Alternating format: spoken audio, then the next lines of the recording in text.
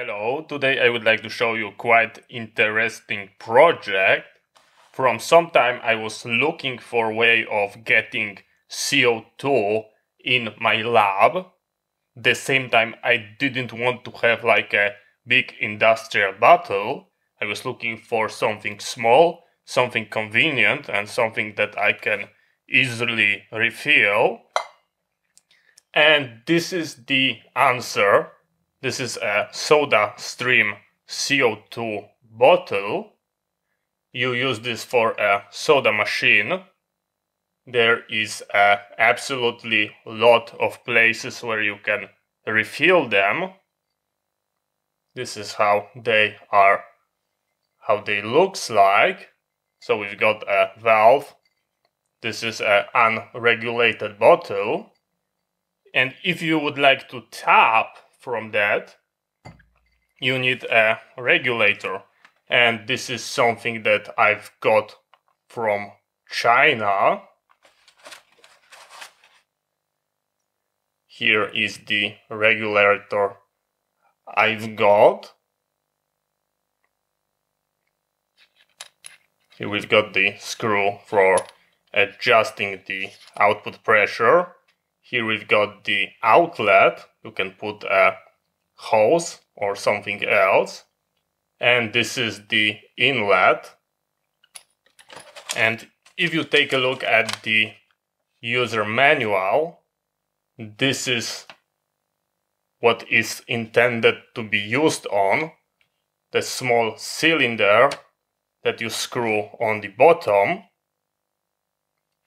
And it is of course not compatible with the Sodastream bottles, but we've got a proper adapter. Here is the model number for the adapter. This is the thread of the Sodastream bottle. This is the thread of the top part. And as you can see, the thread is quite interesting.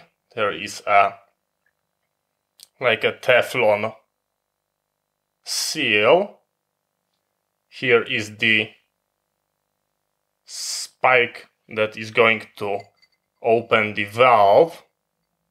This is the valve. If you press it, you are going to release the CO2. So all those components are critical.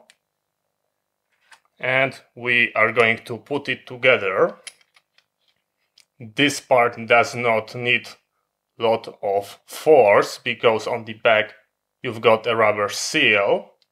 I would advise adding a Loctite just to prevent the thread from undoing by the accident. But just for the sake of this video I'm going to bypass that and we are not going to wait for cure it. Hand tight is going to be more than enough because of the seal.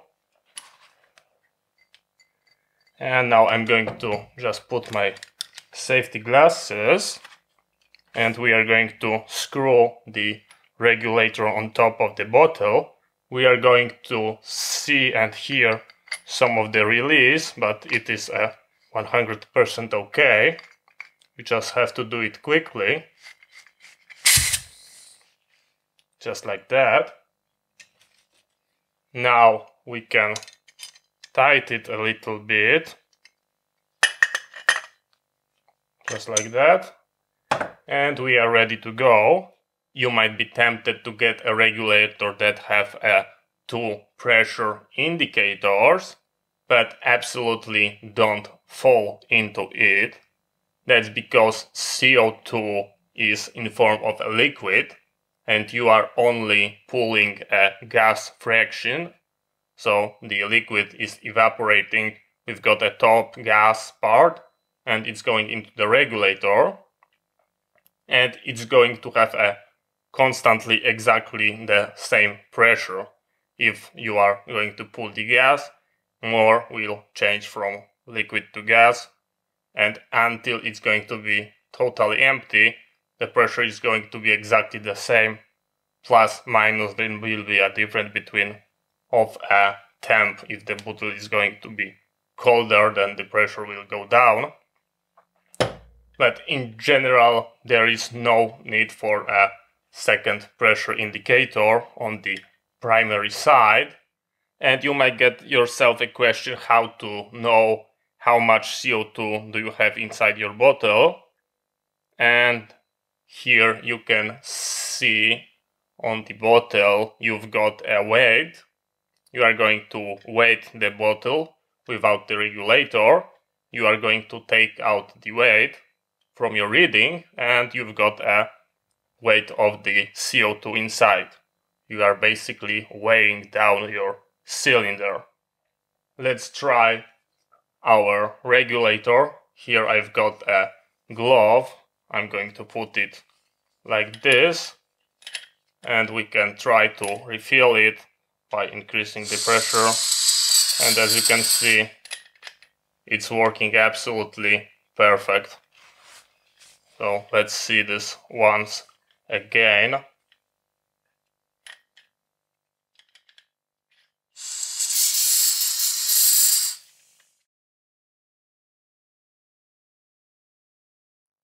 As you can see, everything is working perfect. We've got extremely nice setup, very nice, very convenient, easy to store. I would like to do a couple of experiments, and one of them is welding plastic using those rods and the hot air gun. But I was having a problem that while welding the plastic that way, it was extremely smoking and it was burning.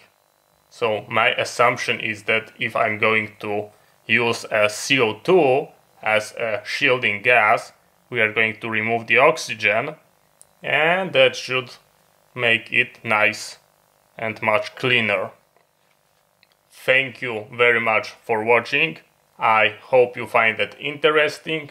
See you next time and bye bye.